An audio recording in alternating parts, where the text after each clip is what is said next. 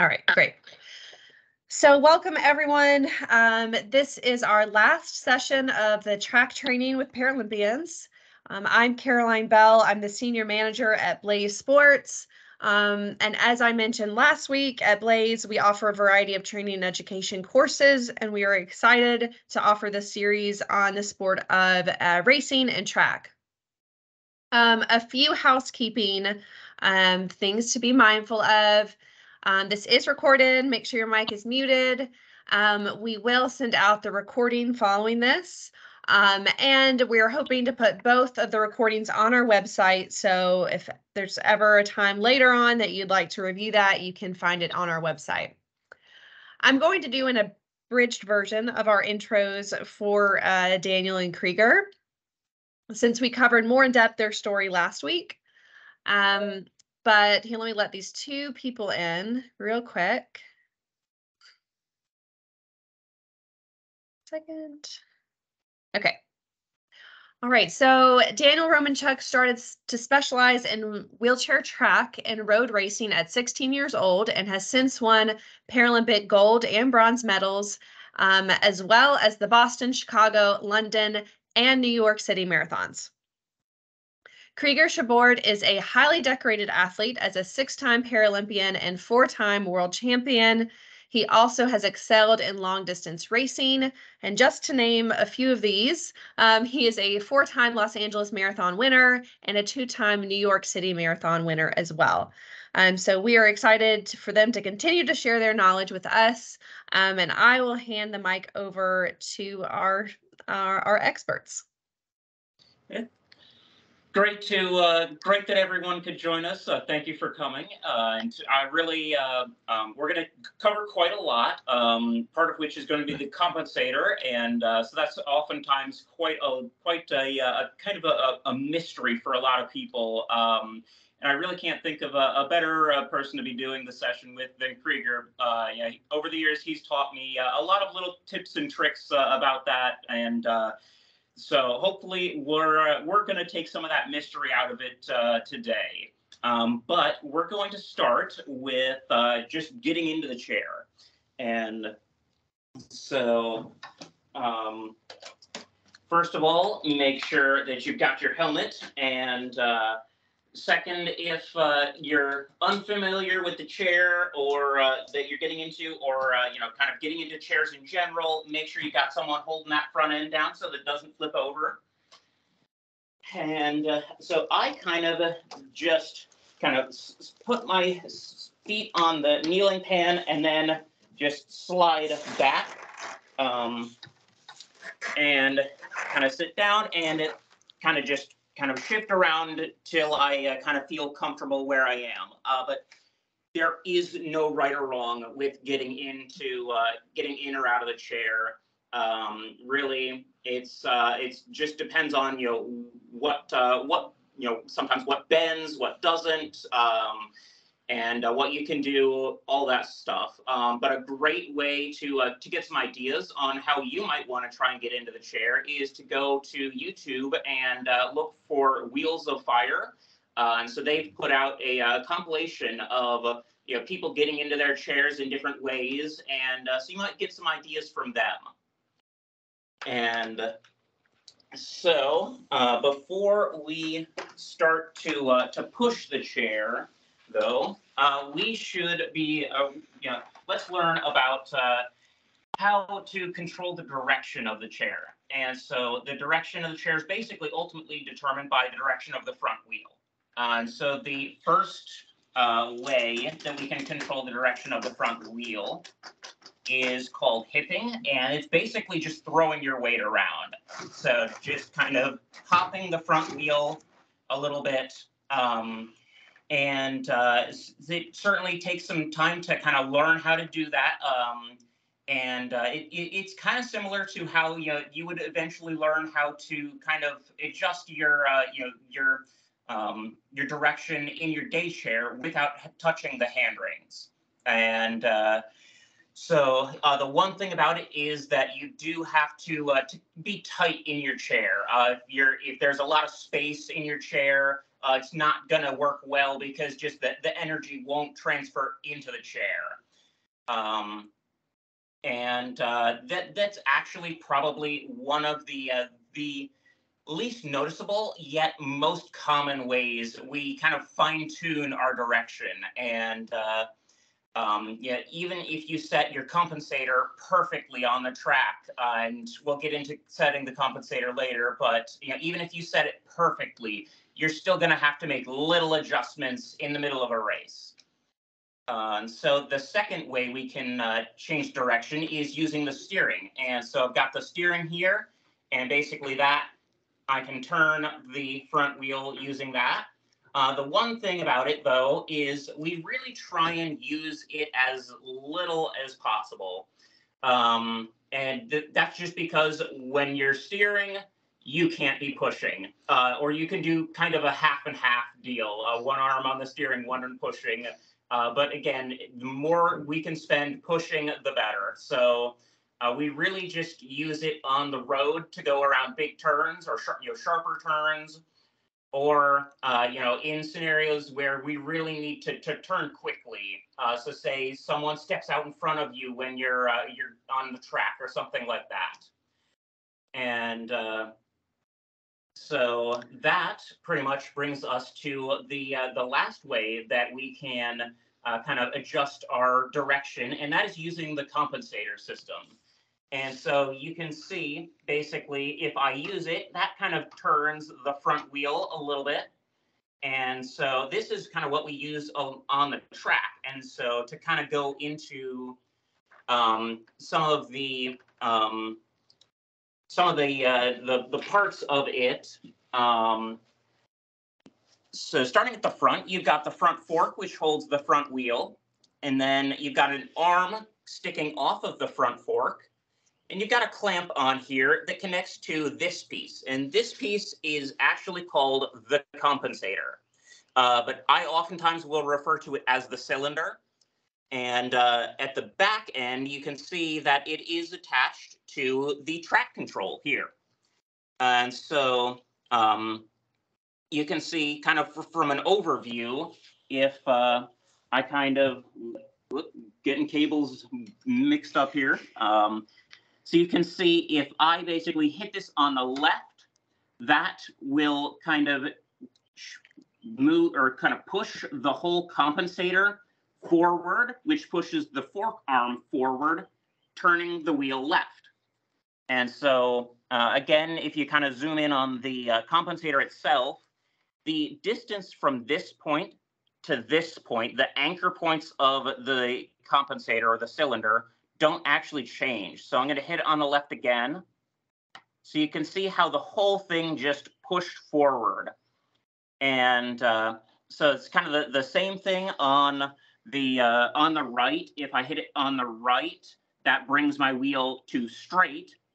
And again, if you zoom in, when I hit it on the right, that distance does not change. It just pulls everything back.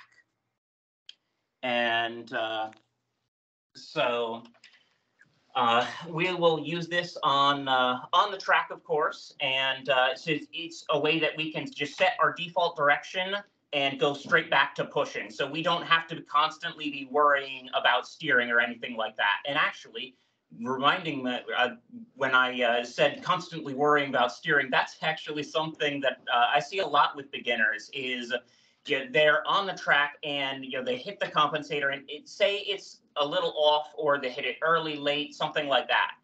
And they notice they're starting to veer off and they go straight to the steering. And this is not a habit that you want to get into, because again, the more time you spend steering, the less time you spend pushing. So try and rely on hipping or and really just nailing down how to use the compensator. And something you can do actually is just kind of sitting in the chair, not even moving. You can kind of just say, hit it on the right and say straight, turn, straight, turn, and just go back and forth. And then to kind of mix it up, you can actually have a coach say the straight or turn and say, okay, turn, turn, straight. And so you just really ingrain how hard you need to hit it, what side you need to hit it. and things like that. And so the one thing though is, so say I'm on the track and I'm in lane 4 and I hit the compensator and wow, that's a lot of turn. And I start going into lane 3, I could crash. So how do we limit or determine how much we turn? And that's using the little screws on the side of the compensator here. And for actually doing that, I'm going to turn things over to Krieger. Okay. All right, Daniel, thank you so much. That made my job really easy.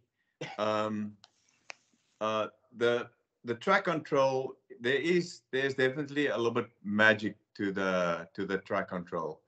You know, you definitely need your steering on the road more, and on the track you use your track control, and that is this triangular little piece.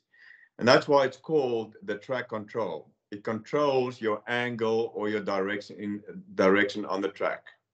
Some of them are a little bit different to this. Some of them are oval or a little bit different shape. But the most common one that you will see on chairs is this shape. It's pretty big, so designed so you won't miss it. You know, if you go on speed, a fast speed, and you hit and you miss it, then you know if it's too tiny, you know, at least you have a good bit of surface here.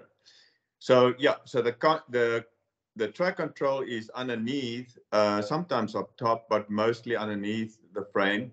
And then you'll see those two little set screws on the sides that Daniel pointed out to you guys. So those are the ones that's going to give you your set directions. The one on the left side is for the no, it's got like this. The one on the left side is for the left curve, or for the curve on the track that is to your left, and the one on the right side is for the straight. Now, it's really easy to get a little bit confused with it, but the best way to practice this is just to go and be on the track and see how many times you can, you know, bring it out of the directions and set it again. Bring it out of directions and set it again, or do different lanes. Do lane 1 and lane 3 and lane 7. So at first, you can first do your straightaway, and that will be your right side. So if your chair, if you hit it on the right side for the straight, and it's going to go too much to your right, you want it into your left a little bit. So you're going to release this screw on the right side. Release a little bit, and then you're going to tap it again, and then you're going to follow your line and see if it's going to stay in that straight line. And then once you have your straight fixed, you're gonna pick your lane. Say for instance, you're gonna go lane 3. Okay, so once you get to lane 3, you start your curve. You're gonna hit it on the left side, and the front wheel is gonna move to the left, just like Daniel showed. So okay, now I'm in lane 3 and I'm pushing. Okay, now remember, you're not steering now. The chair is steering for you. Now I'm pushing, but the chair is going too far to the left. So you want it to come in a little bit to the right because you're going to go to lane 2. So what you do is you just turn your knob in a little bit. So it corrects your direction for a longer curve, slightly longer curve. So your radius will be a very, very tiny little bit bigger than when it's all the way out. When it's all the way out, it brings your radius kind of tight.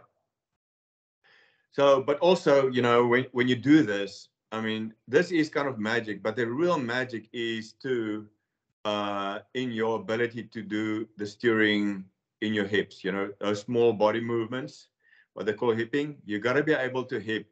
Now, you know, if you are, if your injury is a higher level, your compensator settings should just be more right on.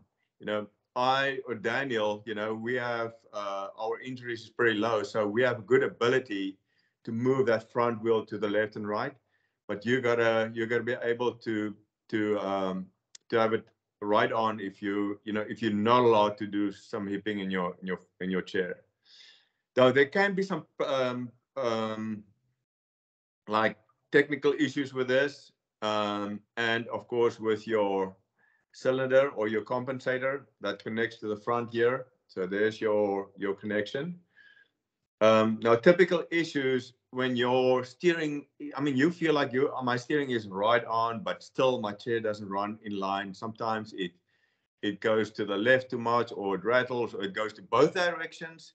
Then there's a couple of things you can check out. Okay. So first, if you on the track and you start hitting it, and sometimes it just goes by itself, that means that this is too loose. There's a big old nut underneath here. That nut has to be tightened, but also not too tight. You don't want to over tighten it, because then you won't be able to move this. So it's got to be in the right spot to be able to move it, but also not flop by itself.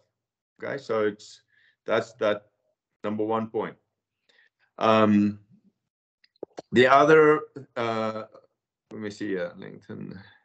Okay, all right. So at times, say for instance, you are on the track and you hit it, but your chair is still not, and these set screws already maxed out, but it still doesn't go far enough to the left. What you want to do then is you want to lengthen. Remember, Daniel said those set points here, those two anchor points, can be adjusted longer or shorter.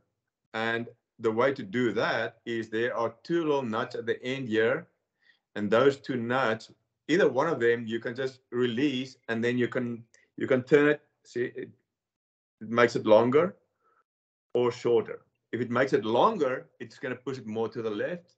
If it's going to make it shorter, it's going to pull in, and it's going to make it more to the right. So you'll just have to see what works best for you. Then when you do have it set, always remember those two nuts at the end here, those two nuts, if they are not tightened all the way against the shoulder of the cylinder, it's got to be pushed all the way tight to the cylinder. If it's not, it's going to make a rattling noise, and it might just turn by itself. So you always want to have those two nuts nice and tight. It has happened several times. It's not the greatest moment, but this rod end, this little end, it's got an eye that fixed to the that anchors to the fork and the frame. It can break. It's not the greatest moment, because if it breaks, your chair goes, you know, in any direction then. But they are replaceable. There it is. That is called a rod end, and you get these at hardware stores. You just take yours off and take it to the hardware store and see what size it is. But yeah, they are replaceable. For play, I think I got it for play. There is maybe a few more things, but we are our time limit. So Daniel, I'm gonna zip it back to you again. All righty. So we're going to go into brakes next. So just to kind of go over the general anatomy of the brake, you've got the lever here. This can be mounted in a couple different places, but basically it's the only piece that's going to look like this.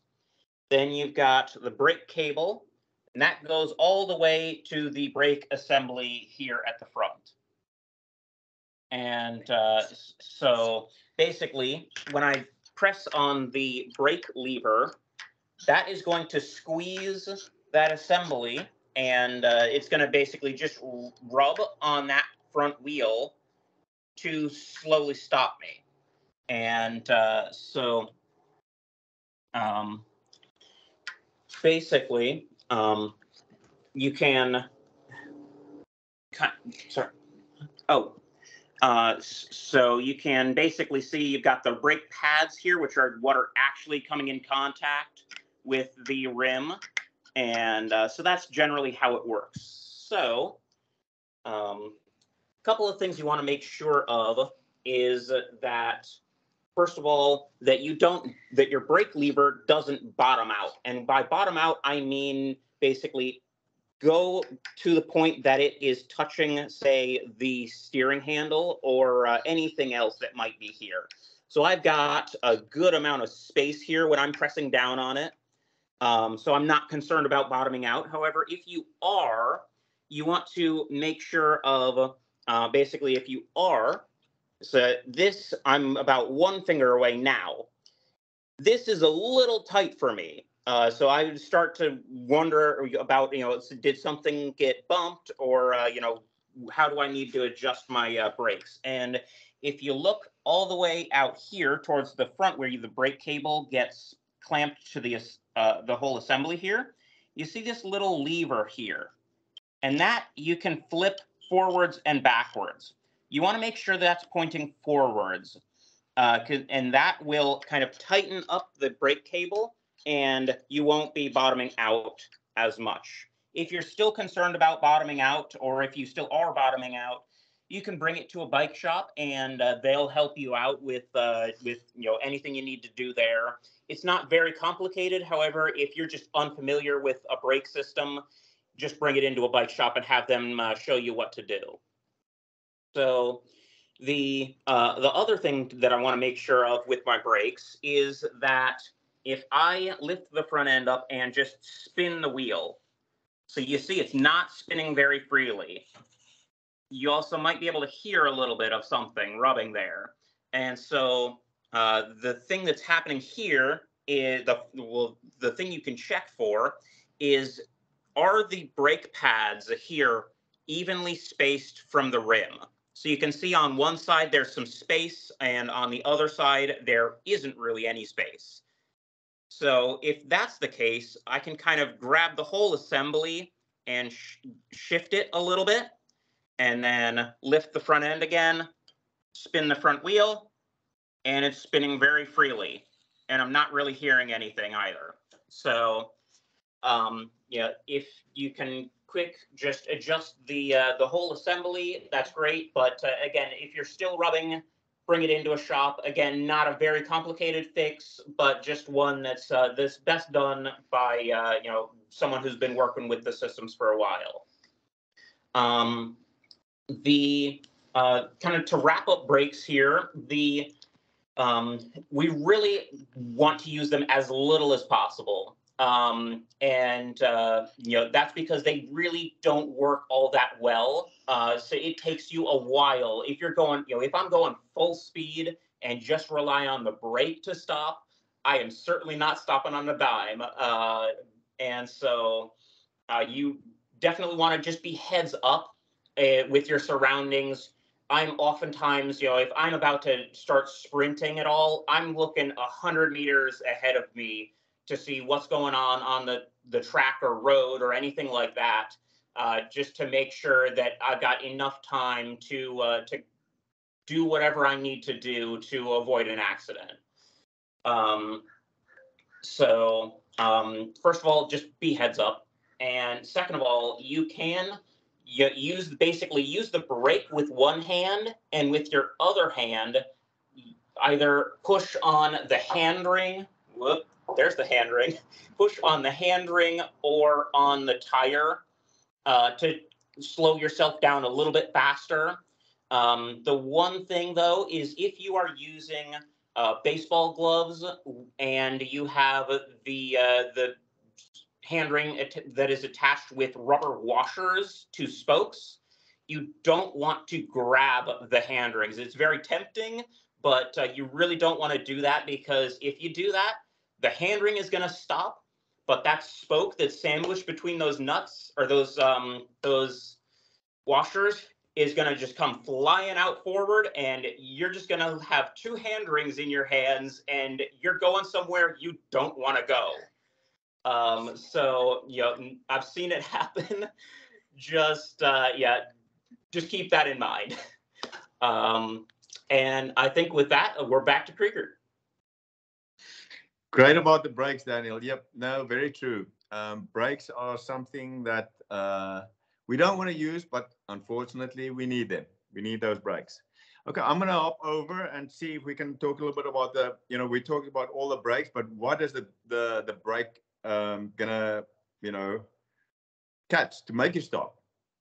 Last week, remember, we talked about the rear wheels. Today we're going to talk a little bit about the front wheels. Okay, so you get different kinds of front wheels. These are only about 20 inches big, so they're quite a bit smaller than the rear wheels. There is not a lot of weight on the front wheel.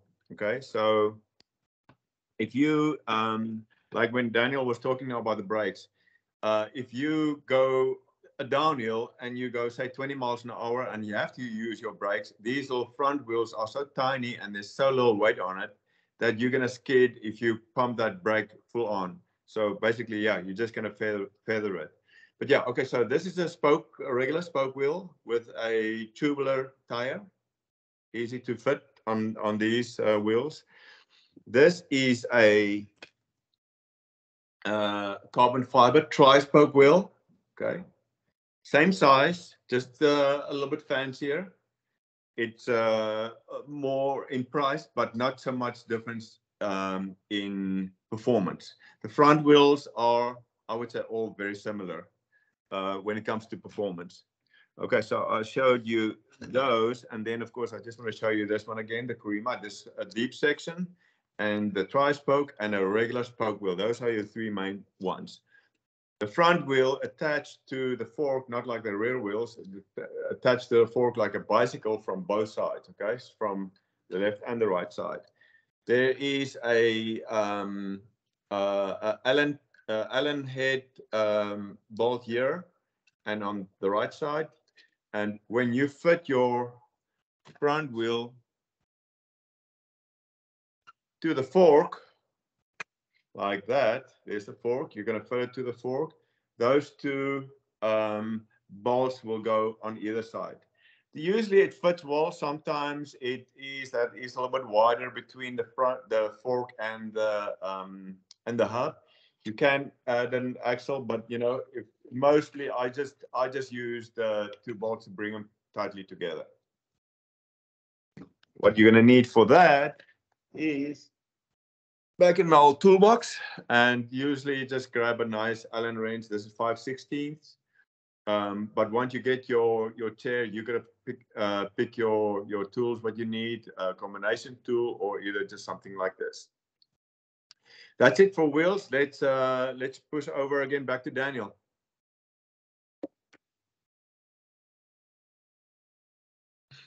Daniel, you there? Yep. Right. Alrighty. So going into the stroke, and so basically there are 5 phases of the stroke. There is contact, drive, release, lift and stretch, and accelerate. And so basically, so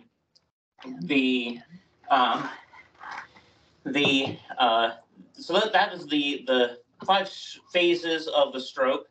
However, wow, sorry, where was I going? And so, eventually, basically, the goal is to be able to reach the bottom of the ring. For a lot of people, beginners, they're not going to reach to the bottom of the ring, whether it's for, basically because of the equipment. Oftentimes, it's not sized for the athletes or something like that, and basically, a lot of times in the beginning, people will oftentimes kind of just look like this, and basically that's just part of the process of learning how to push. So the goal again is to basically push as far down on the ring as possible, and then again they're not going to have much of a lift and stretch at first. Again, that's just something that people develop over time. I don't think I had a really good lift and stretch until I was probably around 18. And so something that you can do is actually have a broom handle or something like that, kind of up at this level. And the goal is for them to touch the broom handle with their arms before they come back down for their next stroke. So after the release, lift and stretch, touch that broom handle, then go into the next stroke. It requires a certain amount of power as well, and so that's something that may take time to develop. Sorry, Krieger. So basically, Krieger, do you have any questions or anything like that? Yeah, I do have a question. I would love to see you in a little bit action. Can you show us a little bit what's in those guns of yours? All right. So. Oh, see how smooth Daniel looks. Isn't that amazing? It makes it look easy, right? It doesn't just come overnight. Something like that takes a long time, a lot of muscle memory from the arms to the brain. Yep. Yeah. And it's certainly a long process to get to this point. And actually, one of the great things about roller training is that it's actually pretty important to getting to these points. You can do a lot of stroke analysis. If you take a video and at a high frame rate, you can slow it down and watch. Okay, I want to change this, do that. So a lot of things you can do there. A lot of time. And yeah. I have a question for you. Yes. I've seen beginners hitting that ring, not in the right spot. Can you kind of show where is the right way? And I'll try to. A lot of beginners will end up contacting the very top of the ring here and pushing like this. And so this isn't a very efficient stroke. So what you really want to be doing is contact the ring on the side. So not on the top here, but on the side of the ring. And that will allow you to put much more power into things and keep your hand along the wheel for a lot longer. Because if I try and push along the top of the ring, I can only get to around 4. Let's see, what clock is this for you? Say around 4 o'clock before I slip off the ring and can't push anymore. But if I am on the side of the ring, I can squeeze in and I stay on the ring till around 7 or so. There's a question here. Should you still try for a lift and stretch if you're a beginner and your equipment won't allow it? So generally speaking, it's hard to say. You don't want to get into too many bad habits. However, these are things that kind of evolve over time. So at first, you can just do whatever's best. Kind of do just shorter strokes. Just reach as much of the ring as you can. But eventually, when you try and get equipment that's more appropriately sized, that's the goal is to try and aim for a lift and stretch eventually. Again, you might need to take some time and to develop power to do that, because I've seen a lot of people, they're pushing, but the wheel just stops, as soon as their hand leaves the push rim. So again, that's just something that's going to take time to develop.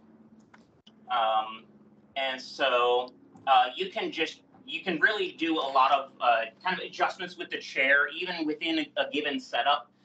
Just trying foam here or there, just trying to get you to a point where you can really make contact with a lot of the ring.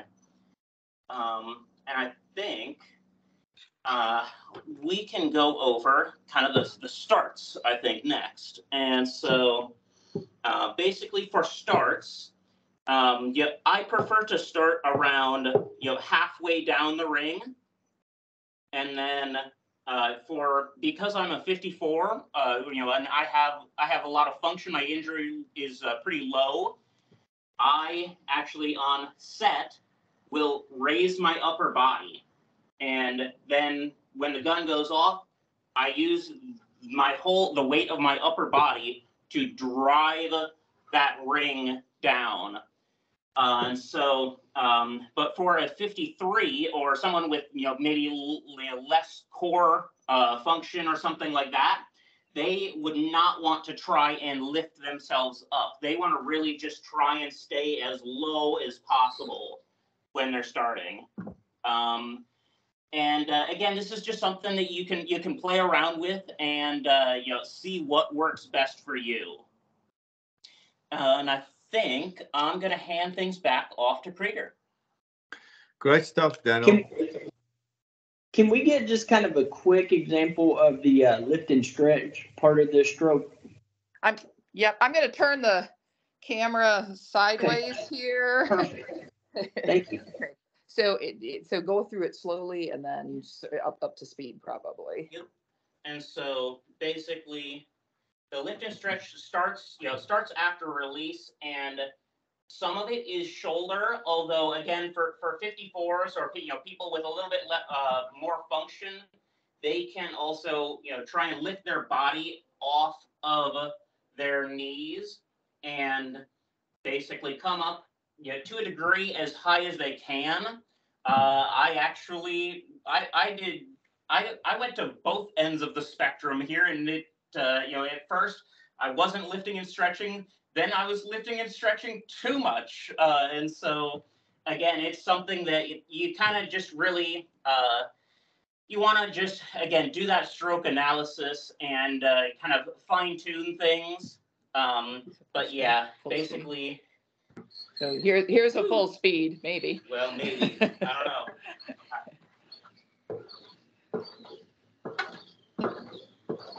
I think things are. There you go. It's also more when you're up to speed. Again, it's kind of. I think something is slipping. I'm not sure what. Sorry, we had to throw this together real fast here. But basically. It's a fine line. You don't want to spend too much time in the lift and stretch and accelerate because you're not adding any power to the ring at that point. However, it's a great time to develop power that's gonna go into the ring. So it's a kind of a fine line. You don't want to spend too much time off the ring, but you want to spend enough time off the ring to develop power to go into the ring. I think also, when you're going slower, yep, there's not much lift and stretch going on. Not much lift and stretch. So it's very similar to a start, in that at first, the stroke, they're going to be very short just to get things moving, and as things gain, as you gain speed, and things kind of get a little bit more inertia, it's going to kind of lengthen up. All right. I think, Krieger, it's rollers time, right? Yes, we are. As we are on rollers, good time just to keep going with it. Thanks, Daniel. Yep. So I want to show you a little bit more about rollers and what kind of rollers you have.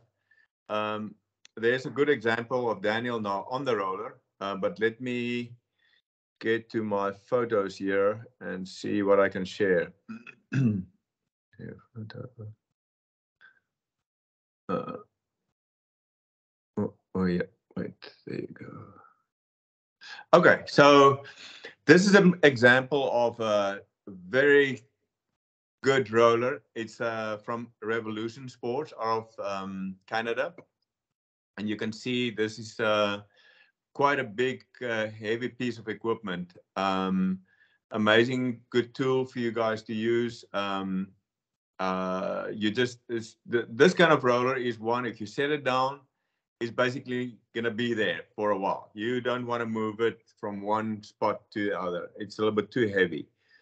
I'm going to show you another one that's locally found.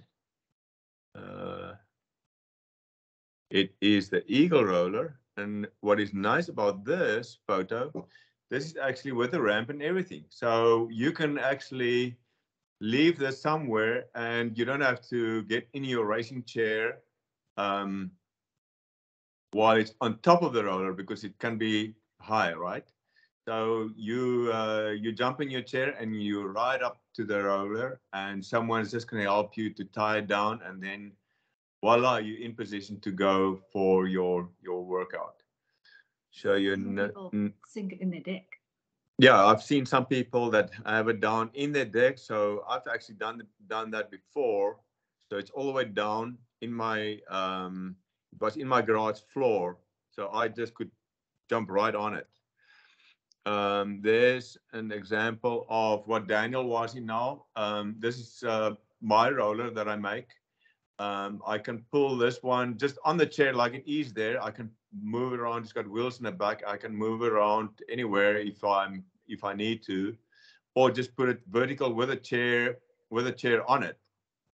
And also I try to make this roller a little bit lower, so it is not as high as the other heavy duty rollers. It's kind of an in-between roller.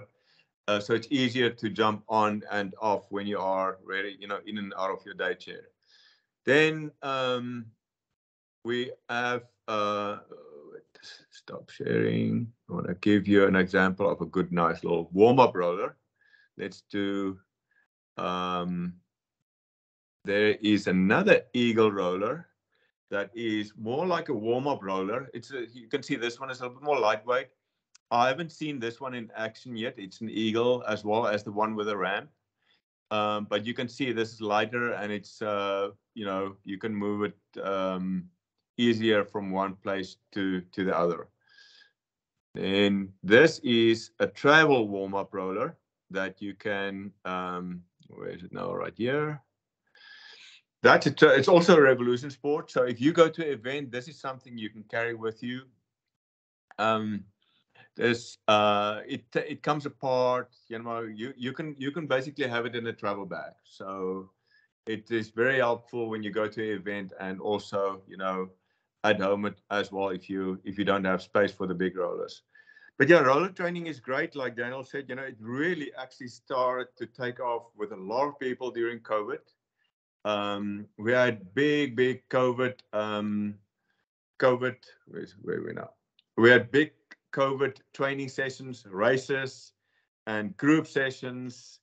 So it was ideal time, for people to learn more about how they can get used to roller training. It's great for warm-ups, of course, and of course, a regular workout you can do on a trainer. If you don't have a road or a track near you, you can use a roller. If you don't have a big space, you can get a smaller roller, or if you have a lot of space, you can have a large one. But it's a great tool to have, and I suggest that if you are serious enough, there's something you should think of. What do we have next, Daniel? Back to you again. Yeah, so next is weight training. And yes, these are not very heavy. And so really there's a reason for that. And, really wheelchair racing is not a very, strength-driven sport. It's very technique-driven. And so a lot of times we won't do too much with weights, with weights themselves. A lot of our work is body weight and resistance bands, medicine balls, smaller weights. There are some things that we do with bigger weights. However, technique is much more where you're gonna be able to make some progression in the sport. And so we basically just work on a lot of shoulder preservation, because for a lot of us, that is our mobility. If our shoulders go, we aren't going anywhere. And so you really want to make sure that everything is well maintained there. So some simple things that you can do is basically, say, take, small thing. I think this is not even 5 pounds. I think there might be 1 or 2, and you could have 1 in each hand and basically do rainbows, things, Yep. Sorry, the camera's having to go farther and farther to act with my arms going so high.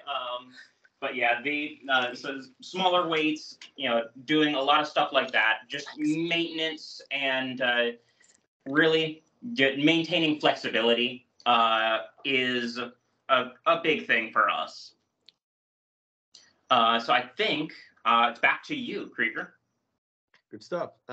Yeah, I have to admit, I don't think I've ever seen someone sit in a day chair and bring his arms up and almost reach the ceiling. So yeah, well, that's Daniel Romanchuk, Mr. Long Arms. Well, Daniel. Okay, I'm going to talk a little bit about coaching. Say, for instance, you are a coach and you have at a school and you have one senior or junior or whatever that's in a racing chair. And you want to bring this athlete in as well to, to have fun both ways. So there's ways you can work. So, the athlete in a chair can be combined with a workout of your able-bodied runners. One thing that I always feel is important is the safety aspect there. When you are on the track and there's runners, see if you can have the inside lane or at least 1.5 or 2 lanes for the wheelchair athlete. A lot of times when you have runners on the track, they might just, stop their run and they just veer off to the right and, off the track. So this way, if you have a wheelchair runner, a wheelchair racer on the track, and that athlete has to utilize the inside lanes only, not using the outside lanes, and keep the runners in the outside lanes safer, and definitely a way to bring them together. For instance, if you say you do 150s on the track, you want to do 8 150s. Okay, now you have your runners and your wheelchair athlete. Yes, you can do that. But if you do want a even run for the wheelchair athlete, I would say usually if I do it with my son, 150s on the track, he would stop at the finish line. We start at 150. He would stop at the finish line, right? I mean, it's like dead stop basically, right? And he would turn around and he just walks back. For wheelies, we keep our momentum much longer. And like Daniel said earlier, if you tap your brake, you might just skid. You might even skid quite a while before you really stop. So just let your chair roll, and that athlete in the chair, let him roll all the way around. No? Let him keep going around all the way back to the 150 start again. And then they meet each other back there. By the time the wheelchair athlete is there, the runners won't be there yet. He has a little bit of a time of rest as well. So definitely there are ways to work with the same kind of workouts. You just have to be, thinking ahead of time how you wanna plan that. Right. In short, that was it for Together Work trainings. Let's see what's up next, Daniel. Yeah.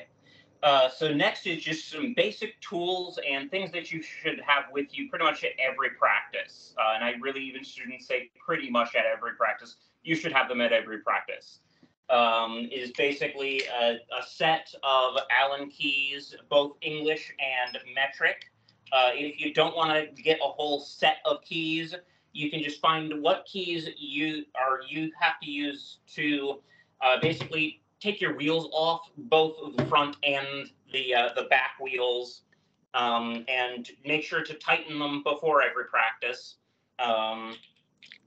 And then I've also got an adjustable wrench here. Always nice to have that on hand. And then basically to finish off my little pouch down here, I've got some super glue. So if you use hard gloves and you require glue on the gloves, you want to make sure to have some of this on hand if the glue starts to peel off. Then pretty much it's just have a spare tire if your tire goes in the middle of practice, and some way to pump them up. So I think it's back to you. Okay. Yep. Good stuff, Daniel. I can follow. Right where you stop there is basically if you want to go to an event, your prep for an event is going to start at home, right?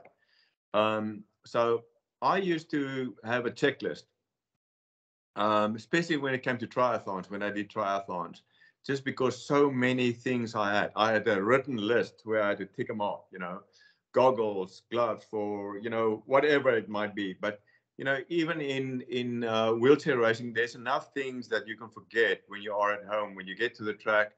I forgot my gloves or a helmet or whatever. So I have a checklist, you're safe then, right? So pack your stuff, your goose and your tools and your snacks and that wonderful little pouch with all your tools.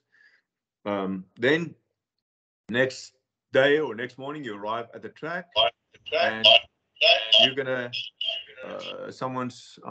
okay. You're gonna arrive at the track, and then first thing I like to do is I go get my number. Right? Where are my numbers? Where do I register? Go get your number. You're done with that. So once you have your number, get it on your chair. Mostly the numbers go on your chair. Ask them, where does your number go? Does it go on the left side, right side, back side, helmet, or whatever? But be sure you know where your numbers go. It's a little bit easier for able-bodied runners. They just, tap it on. It's always in the same place. But for us, a little bit different. Okay, so at a track meet, a lot of times it's really hard to find time to get on the track to warm up. And it's not only for warm up, it's for setting your compensator and your track control curve. So ask, when can I get on a track so I can have a decent warm up? And even if you cannot have a decent warm up, more important is get your track control steering set first. If you know you're going to do the 400 meter in an hour's time, you're going to be in lane 3, set it for lane 3, then you're done with it. If you cannot warm up on a track, maybe there's an outside area where you can still warm up a little bit, but at least you've set your track control. Right, next moment, you're going to say you're going to be ready for your event. Just, arrive there enough time so you're not nervous and in a broken down situation. Arrive at the start line on time so they can put you on your spot where you can be on your marks, ready and go.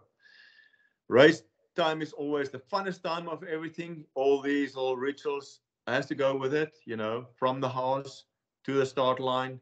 But once that gun goes, it sets the energy free, and that's the best time of racing. That's why we train so hard for.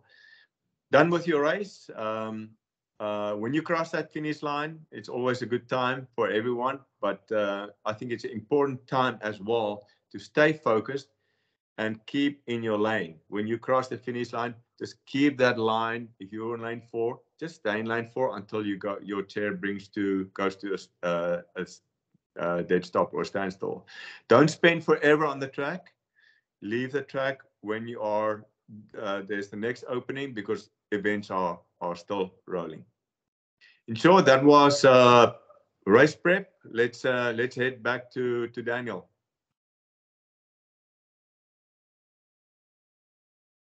I'm glad that I'm not the only person with a checklist. I think I have a 4-page long checklist that I go through pretty much for every competition that could have just whatever I need. Don't always bring all of it, but I'm glad I'm not alone there. So to wrap up, basically, you really, there's a lot of opportunity to, learn and progress in the sport whenever you go to, camps or competitions. And just a short list of, camps and competitions here. We've got the U of I wheelchair track camp that's going to be in June to July, and it's basically 12 to 19 years old. It's $400 to register, and it's going to be in Champaign, Illinois.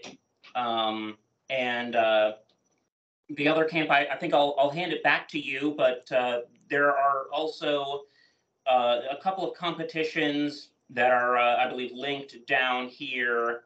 So, they're both put on by Move United, and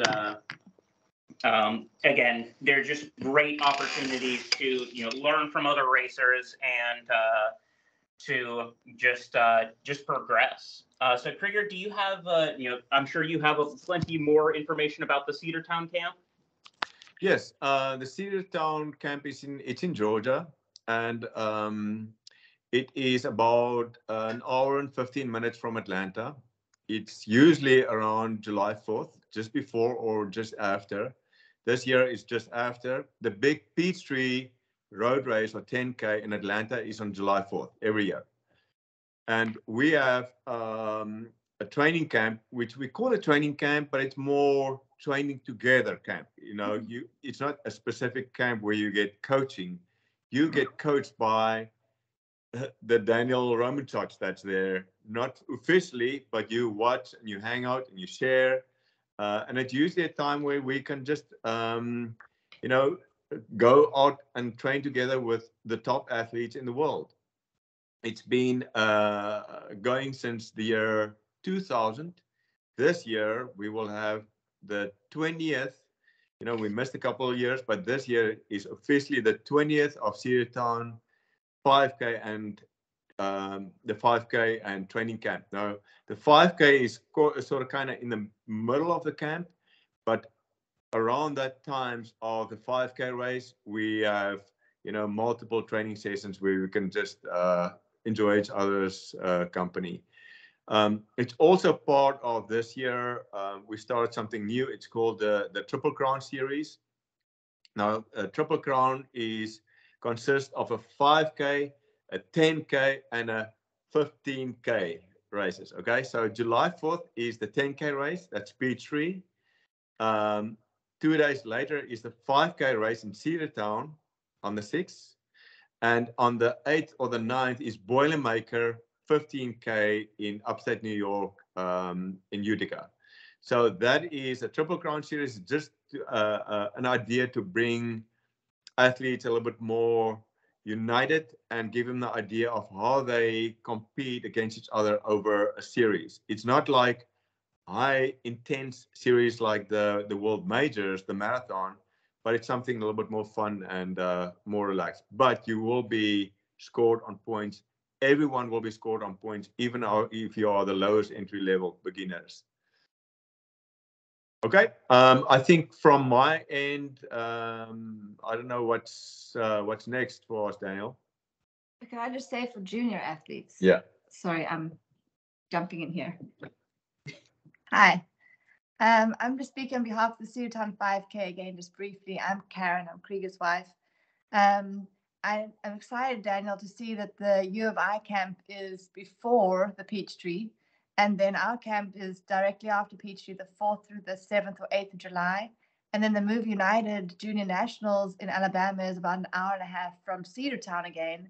That is the week following. So there's a lot of opportunity for the young and junior athletes to compete in that end of June, beginning of July period. Thank you. Excellent. I think we have a couple, that is just an incredible time. I remember sitting down at Cedartown last year and just looking at all the athletes talking to each other and just hanging out and just learning from each other. So it wasn't really official training, but it really, I think, a lot of information got exchanged. A lot of people just formed relationships that they'll carry on for a very long time. So very cool atmosphere there at Cedartown. So we had some. Did Daniel go ahead? Okay. Agreeing. Okay. Yeah. We had some questions in the chat. If we could just take a minute or two. I know we're at our time here. Krieger, maybe you can take this one. Do you have any suggestions on a travel box for traveling by air with the racing chair? Oh, travel by air. Oh, yeah, that can be a nightmare. It is definitely a an obstacle for everyone. Anyone that travels with a racing chair, you have to be prepared that something can happen, because it's not only one person that's going to deal with or work with your equipment. It will be several people that's going to work with your equipment, and your equipment has to go in a plane and out of a plane at some point again and back to you, hopefully safely. There are people that or companies that do make travel boxes. I definitely suggest Revolution Sports. They make an excellent box. They're back in Canada. Same company that makes the roller that you saw easier earlier. But you can also, if you want to, make your own thing. There are ways you can use. I've seen big trash cans that people used, huge trash cans that people use, and they bring it together. They tie it together somehow, and with rivets and whatever. But if you want to go all out and spend all that money on a travel box, yeah, there are options for you. But if you do travel with your racing chair, just like it is, do not check it in. Take it to the gate like you would travel with like a mom travel with a baby stroller. They go all the way to the gate. The chair you sit on is going to go all the way to the gate of the plane, and you're going to leave your day chair and your racing chair together right there. I always travel with a very nice little like a notice on my racing chair. Love letter. Like a love letter, yes. Please handle with care. Thank you. Because these people, if they see something nice, they might just be nice to your chair. So they don't always want to handle this big stuff. So if you just try to be, see out of their perspective as well, those little things will help. You could maybe travel with your spoke wheels and put your carbon fiber wheels in a wheel bag. Mm-hmm. That might be another way to be careful. Yep. So one thing that I've actually done after a lot of chairs just kind of started to get lost and couldn't be found for days is I actually started to travel with an air tag put in the case, and that way I could at least know where it was. Sometimes you don't know where it is. Well, if you do that, you can tell. Okay, well, it's back in in Atlanta. I traveled from South Africa many years ago, and back from South Africa I had my address on Atlanta, Georgia, USA. My chair got lost. It went to the country, Georgia.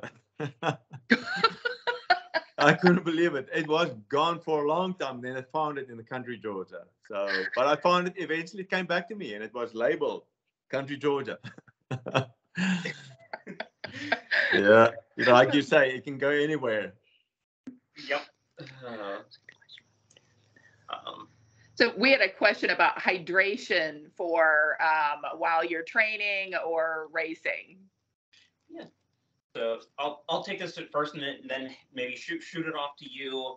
So I basically have used just a Camelback, and you can kind of put it. There are many different ways. Just like getting in your chair, there's no wrong way, but basically just attaching it to the chair. I've seen it just kind of taped on the back, or various other ways. Sometimes it's in a backpack. But basically it's just a basic Camelback system. You've got the bladder here, then goes the tube up to the mouthpiece, and so pretty much just have enough tube to get from wherever you put this up to your mouth. Yeah, some guys just use a regular bicycle water bottle as well with a little straw in, like a hard straw as well. You can do that. Because we all are so different. I'm an amputee. Daniel's got legs. Someone's got one leg, and someone's got big legs. So you just have to find a space on your frame where you can have the water bottle where you can reach it. It might even be a water bottle you can grab and you can take a sip and just put it back again. If you drink a lot of water, I wouldn't do, or very often, I wouldn't do that. Daniel's system is definitely the safer way to go there. All right. And we did have a question. Any different race prep for marathons or triathlons? Kriga, since you've done both, well, you both have done both of those, but you did triathlon on a little bit more than Daniel did. Any different race prep for those? Oh yes, definitely. The mentality for triathlon is, I would say, it's quite mental, because you feel like there's 1,000 things coming to you. Where in a marathon, it is, physical race prep is going to be very similar, right? But it's the mental race prep that's going to be different in a triathlon. Just because there is so many little things that can go wrong in a triathlon, and you just have to be able to adapt if something goes wrong in a triathlon. If you have a flat tire or whatever, be prepared for anything that can go, and have a solution. There's always a way out. I don't think I've ever not completed a triathlon, and I've done many. And I've had to, I've done Ironman several times in Kona, where the one time, and now I compete with the able bodies. We're 1,500 athletes in Kona, starting all at the same time, at the same spot. And they don't know I'm I'm an amputee or whatever, because they cannot see me. They just see my head. So bam, the cannon goes, and then off we went. And someone hit me with his elbow or with his foot or whatever in my eye. My goggle went sideways like this, and I swam 2.5 miles or 2.4 miles with the goggle just like that. I thought, I might stop, have a little bit of tea, and enjoy my time and adjust my goggles. No, my mental prep there was, I'm gonna stay in this fast group. I'm gonna swim with one goggle was good, the other goggle was loaded with water, goggling inside, but I kept staying with that group. I never lost that group, and it gave me a real fast time in the swim. So mental prep, absolutely. All right. This is one I want to know here. And that is because we have a lot of beginners here. And when you're a beginner, things go wrong, right? You don't think about things happen. I want to know, what's your most embarrassing race story? What's the most embarrassing thing that's ever happened to you, either in a race or on the track? Daniel, you going to take that one first? I'll try and take it first, although it's really, looking back on it, it's less embarrassing and more of a learning moment. And so basically, I think it was my first 800 meter, and so I was out in some other lane. I did my first turn, and for those of you who aren't familiar with an 800, you do the first turn in your lane, then you're allowed to go into lane one and complete the rest of the race. So I was getting out of the turn, hit my compensator to go straight, and said, okay, how am I going to get into lane one? Well, I'll just try and use my compensator again. Hit the compensator, wow, right into the infield. Didn't know what just happened. Was very confused, kind of embarrassed, kind of, all over the place. But again, learning moment. Don't use your compensator to go change lanes. I've got another learning moment. I was leading a race, and this is short, but it's sweet and very embarrassing. I was leading a race to the line. At the finish line, I put my arms up like this. And as I put my arms up, the guy that was in second place passed me on the line. Learning moment, never put your arms up until you pass the finish line. It was very embarrassing. People laughed at me big time that day.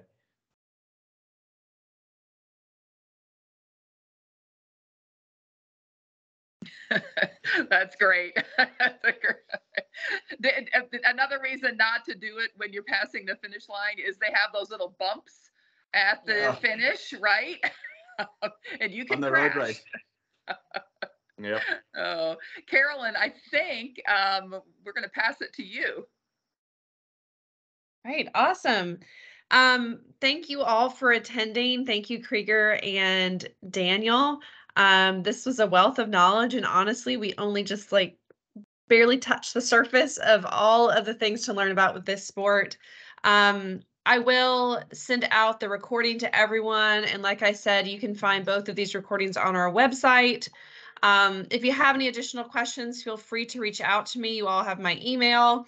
Again, thank you, Daniel. Thank you, Krieger, and Kim as well for helping make this happen. It's been great. Thank you. Yeah, awesome. See you all in Cedartown. Thank you. Good All luck. right. Good luck with your seasons. Yeah. Thanks.